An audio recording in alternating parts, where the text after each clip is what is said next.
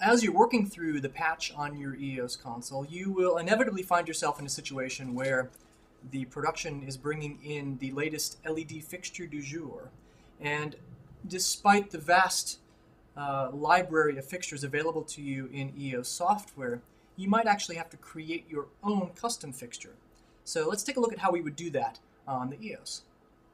In our patch display, we have a soft key in the CIA that is labeled fixtures. So if we go to that, we will see a list of all of the fixtures that are currently being used in the show. And now we have a soft key that says new, so we just simply want to create a new fixture.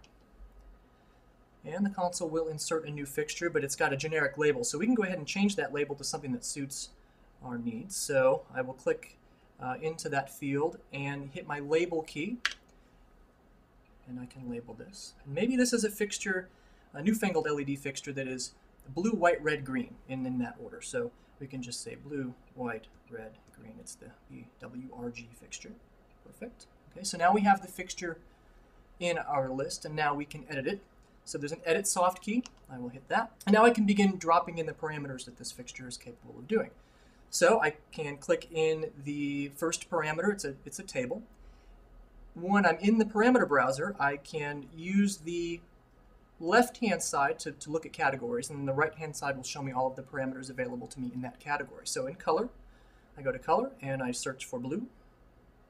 And now I have my first parameter is blue, and I can click the new soft key to get another parameter.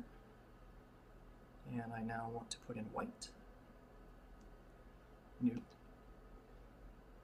I'll make this one red. And lastly, we'll make this one green. Okay, so now I have a table that I can move around and edit.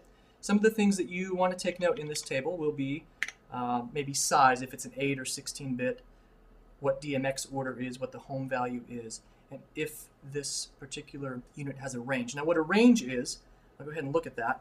A range gives you the ability to specify different functions within the 0 to 255 if I'm looking at 8 bits. So maybe the first half is dimming intensity and the second half is also dimming but with a strobe feature. So there's a lot of fixtures that have built-in effects, and you can define those ranges here in the range section if you need to do that.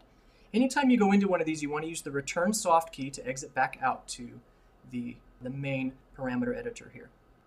Now you notice as you start working with the data, the console will add additional parameters that really just make it easier for control. These parameters such as hue, saturation, intensity, and brightness. Now they're not editable, they're just kind of phantom parameters, but they give you control so you can use this fixture in an HSB type of environment. So that is something very nice to look at. One other area that we want you to just pay attention to if you're working with a fixture that has some of those fancy macros or something to do startup, shutdown, reset, and there's like a series of events like bring a certain channel to a certain level for a certain period of time. You can do that with the lamp controls feature, and when I hit the lamp controls soft key, you can actually write a little mini script in there to do those exact things so that you can customize your lamp controls. Remember to hit return to exit back out to your main editor, and when you're finished, you simply hit return, and you now have a new fixture that is ready to be patched.